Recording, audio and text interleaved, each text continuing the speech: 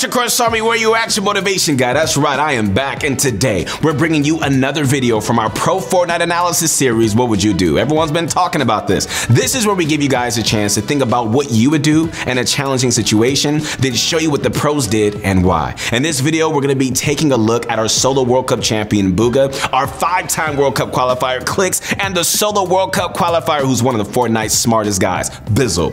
This trio is just like absolutely insane and definitely has the potential to win this upcoming trio FNCS, which is exactly why we're gonna be going over one of their high kill wins from round 2 of the recent trio FNCS qualifier. You guys ready for this? I know I am. Let's get this going. So the guys loaded into their 4th game with 64 points and dropped for their usual spot, Sweaty Sands. All right, so before they landed, they noticed another team was contesting them. And the early game fight started quick with Bugha unfortunately being triple landed on and pickaxed by the whole enemy team. So Clicks and Bizzle quickly ran over to help and eliminated one of the opponents. Right after that, they finished off Bugha, turning into a 2v2. The teams then separated and began looting for about a minute before Bizzle found himself pinched by the 2 opponents while he was split from Clicks, forcing him to box up. Alright, so once he boxed up, one of the players began to pressure his wall. This left him with 2 options, as well as leaving us with our first question. What would you do? Like, would you hold the wall and just hope to stall time until Clicks arrives? Or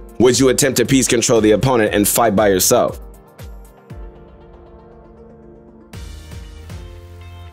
Well, if we keep Bizzle's inventory in mind and notice he had an uncommon primal shotgun, we can come to the conclusion that piece controlling the opponent and going for a play could actually put him in a worse position. And this is because not only would he be exposing himself while piece controlling, but also because going for peak shots with the primal shotgun would barely do any damage. And going for a 50-50 would most likely not end well considering it's a 1v2. So Bizzle held his walls to stall time until Clicks arrived. So now the opponent must have just heard Clicks as he got close, because the player who was pressuring Bizzle's wall randomly decided to exploit into his box as soon as Clicks got there. Luckily, Bizzle managed to knock the opponent by, trapping them in a corner and taking advantage of his primal shotgun. Clicks was then down after getting the last opponent to 1 HP, so Bizzle ran out of his box to take the final shots and he won the fight. Afterwards, Bizzle revived Clicks and rebooted Bugha, and the trio began looting and just upgrading their weapons as much as possible before rotating to the first zone. Alright, let me ask you this. Do you want a chance to play in the Fortnite World Stage when the World Cup series eventually comes back? Well, that means that you need to train and really get better, man. And the best way to do that is to head on over to ProGuides.com. Let me tell you why. We've got pro coaches ready and waiting 24/7 to help take you to the next level. They're gonna play with you, man. They're gonna tell you exactly what you need to do to get better with tailor-made feedback that'll help you improve faster than ever. All you need to do, and really to get started, is click the link in the top right. Come on, let's go.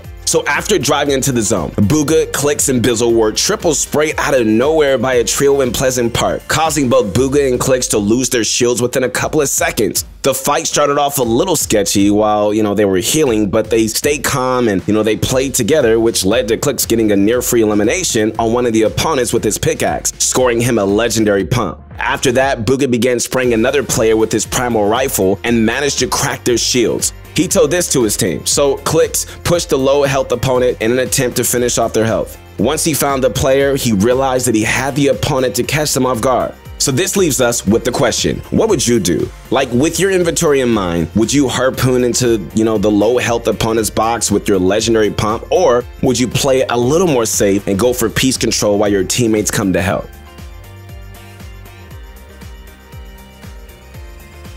Well, we have to remember, guys, that there are still 2 players alive on the enemy team, but Clicks and his trio have no information on the other player. And so knowing that, it's safe to assume that the other player is just close or is on the way to the fight since their teammates needs help. And so this means the best option would be to really play it safe with piece control, since the other player can just come from any direction and force Clicks into a 1v2 if he isn't protected. Also, it's possible for the low health opponent to get lucky and eliminate Clicks in the 50-50, so I guess it's just better to play it safe no matter what. So now looking at what happened, we can see that Clicks took the opportunity to harpoon into the enemy's box, and unfortunately, the other opponent dropped into the box from above as soon as Clicks jumped in, which forced him into a 1v2. Even in this situation, man, it was still possible for Clicks to finish off the low health opponent, but there was just no way for him to really know which player it was, and he ended up cracking the full health opponent's shields before being eliminated. And after that, Bizzle was there to really claim the wall, and he eliminated both of the opponents within a few peak shots. Looking back, we can't really blame Clicks for harpooning into the box since the other player was nowhere to be found, and jumping in didn't seem like too much of a risk with how low his opponent's health was. Also, who knows, man, like cracking the full health player's shield could have been what won them the fight.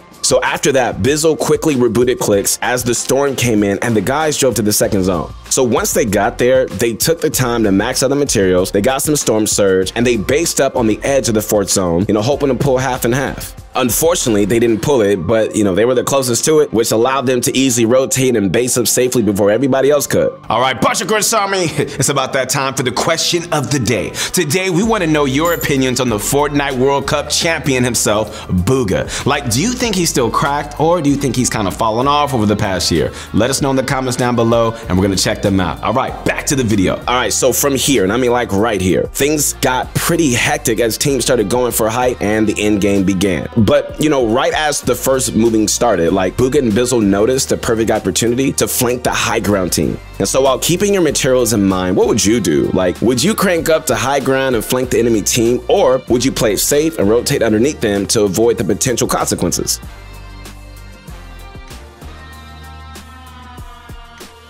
Well, going for high ground here is a great play since their opponents have zero clue that they're there. And high ground can guarantee them, the win if they play it just right. Also, like, they have a decent amount of materials, so if anything does go wrong, they can just, drop down to a different layer and just move on with the game. Knowing this, the guys decided to take their opportunity and crank up for high ground. And it really started off great with Bugha instantly building above his opponents. At first they tried to build fight them, but Bizzle and Clicks managed to get like a knock on one of them, which forced the other players to drop down from high ground. And this was exactly what they needed, as it really allowed them to focus on holding the height and really tarping ahead. But it seems they got a little too distracted, trying to eliminate the rest of the enemy team, and another trio from the front of the zone decided to crank up and steal the high ground without a problem. And so this forced the guys to drop down from height, but whether they got it or not, going for it was still a good call and was definitely worth the risk, they took, since they still had the materials they needed to move on with the game. So moving zones continue as the trio made their way through the mid ground, and they eliminated a few opponents along the way.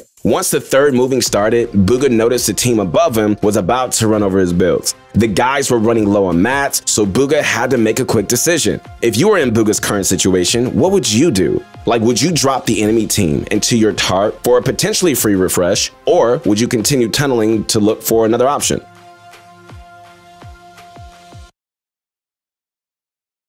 Well, when it comes to stacked in games, guys, like, this is actually a great play. This is because the majority of the time players won't expect to randomly just be dropped into another team's box, and many of these end games are just too laggy for players to even notice something like this happening until it's too late. So Bugha edited open his builds and, dropped one of the opponents directly into his tunnel, easily earning his team a free refresh. It wasn't a huge amount of materials, but every build materials when it comes to end games like this matters. Also, make sure, not to run over enemy builds like these players unless it's absolutely necessary. And feel free to do what Bugha did the next time that you find the opportunity. Just make sure to tell your teammates before you make the edit. All right, so getting back on topic, Bugha and his team dropped to low ground after the refresh and eliminated everybody in their path, especially Clicks. Clicks absolutely destroyed entire teams on low ground with his insane piece control and exceptional aim. After some time passed, Bizzle was unfortunately eliminated after being blocked off and forced into Stinkfish, and that was just shortly followed by Bugha being eliminated from an opponent spraying him in Storm. But even under those circumstances, Clicks managed to take height and destroy the game's remaining players within seconds of his team